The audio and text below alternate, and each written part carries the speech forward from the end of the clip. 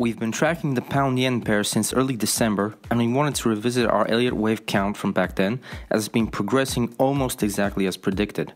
What you see here is our analysis published on December 5th, you can find a link in the description, and all the news back then was about Brexit and how it weighed on the British pound. But we were more focused on the Elliott Wave pattern that spelled trouble for the UK currency. What you're seeing here is actually a combination of patterns. First, there's a 5-wave impulse to the downside from 195.89 to about 124. The structure of wave 3 of 3 is quite interesting because one part of wave 4 overlaps the bottom of wave 1.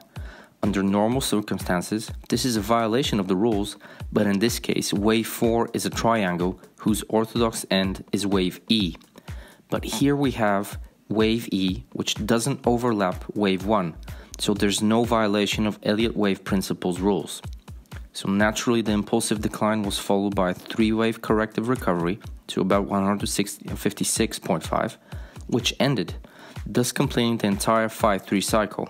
The corrective rally takes the shape of an ABC simple zigzag retracement, whose wave C looks like an ending diagonal.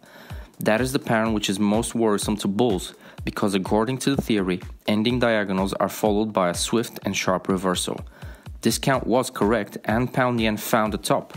We also saw a confirmation of the bearish reversal after the breach of the lower line of the ending diagonal wave C.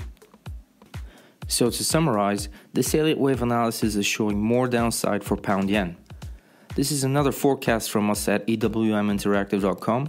Let us know what you think about it in the comments and subscribe if you want to get notified when a new analysis is published.